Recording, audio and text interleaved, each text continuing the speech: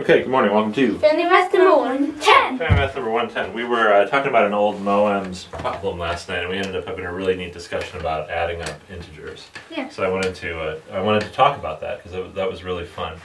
So the question that started this all off was: you have this grid. It has one number in the first row, two numbers in the second row, three numbers in the third row, four numbers in the fourth row, and they all go in order: 1, 2, 3, 4, 5, 6, 7, 8, 9.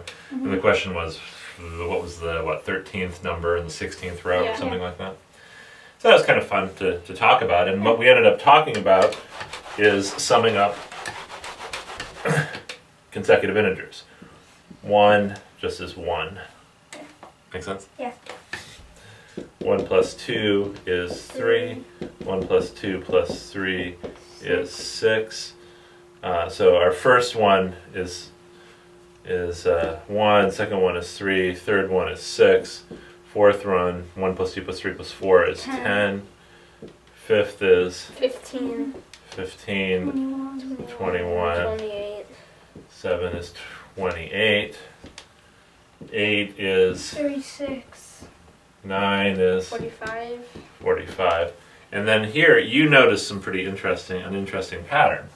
Do you remember what it was that you noticed? I think it was that, so 9 to the power 45. Multiple. 45 is a multiple of 9. 28 is a multiple of 7. 15 is a multiple of 5. 6 is a multiple of 3, but 1 is a multiple of 1. And 1 is a multiple of 1. So you noticed this really cool pattern that on the odd numbers, it seems like we get multiples. So 45 is a multiple of 9, 28 is a multiple of 7, 15 is a multiple of 5, 6 is a multiple of 3, and 1 is a multiple of 1.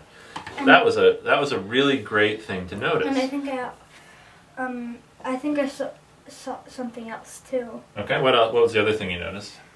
36 is a multiple of 9, 21 is a multiple of 7, 10 is a multiple of 5. Okay. 3 is a multiple of 3. You noticed it went up this way too with the odd numbers. The one before was also a multiple. Yeah. Very interesting. So I want to explore this pattern a little bit more, just so we can see, because it's a neat pattern, and when we see neat patterns, we should see if we can understand them a little bit more. Yeah. So 1 equals 1 times 1. That's our multiple here, right? Yep.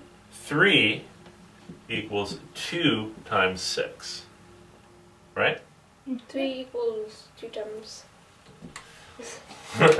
Sorry about that. 6 equals 2 times 3. 6 is twice this. 1 is 1 times this. What about 15? It's 3 times. 3 times 5. 5. 28 is? It's 4 times 7. 45 is? 9 times 5. Interesting. 5 times 9. Okay, now so if this pattern continues, what do you think we're going to get in the 11th row? I think we're going to get 6 times 11, which is going to be 66. And sure enough, when I look at the 10th row here, I'd get 55. And the 11th row would be 55 plus 11, which is? 66. 66. Cool. Cool. So there's even more of a pattern there than you expected. Yeah. Right? Now, one other interesting thing is, how do these numbers relate to each other? How does 1 relate to 1? How does 2 relate to 3? How does 3 relate to 5? How does 4 relate to 7? How does 5 relate to 9? How does 6 relate to 11? Are they related? What do you think? This is 1 more. I mean, this is 0 more, 1 more, 2 more, 3 more, 4 more, and 5 more. Interesting. Do you see any other relationships between them? That's definitely true. You found one. Is there a formula that we can figure out on how to go from 1 to 1? The formula will say, when I put in 1, I get 1. When I put in 3, I get 2. When I put in 5, I get 3. When I put in 7, I get 4. When I put in 9, I get 5. When I put in 11, I get 6, etc. Well, I don't really see anything. Well, for this one, you fact. These are some factors of them. Right, it's exactly how they factor. That's true. Yeah, except these two are the only prime ones. The only like full primes. So. How can I go from 11 to 6? How can I go from 9 to 5? How can I go from 7 to 4? Well, 11 minus 5 is 6. That's true. But if I just had a regular old odd number here, let's say 65, well, I wouldn't know exactly how much to subtract. Well, you can divide by 2 and then round up. Ah, interesting. Divide by 2 and round up, which an alternate way to do that is add 1 and then divide by 2. So when I have an odd number, plus 1, and then divide it by 2. Okay? Cool. 12 goes to 6. 10 goes to 5. 8 goes to 4. 5. 6 goes to 3. 4 goes to 2 and 2 goes to 1. 1. So for an odd number, the sum that we get, 1 plus 2 plus up to 3 or up to n for n odd, an odd number n, we go n times n plus 1 all over 2. So when I add up the numbers up to 9, I take 9 times 10 divided by 2, which is 9 times 10 is 90, divided by 2 is? It is 45. For 7, I get 7 times 8, which is? 56. Divided by 2 is? Is 28. For 5, I get You 5 times 6, which is?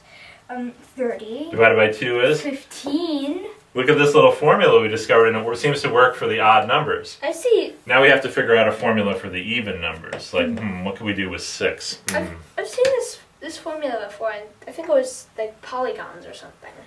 Interesting. Looks like the number of sides or something. What should we do for 6? What should we do for 6? Well, how does 6 relate to any of the numbers? How does 6 relate to 21? Or what about our formula we found for odd numbers? we could. I don't think Well, the 6 times 3 plus 1. nothing. 6 times 3 plus 3.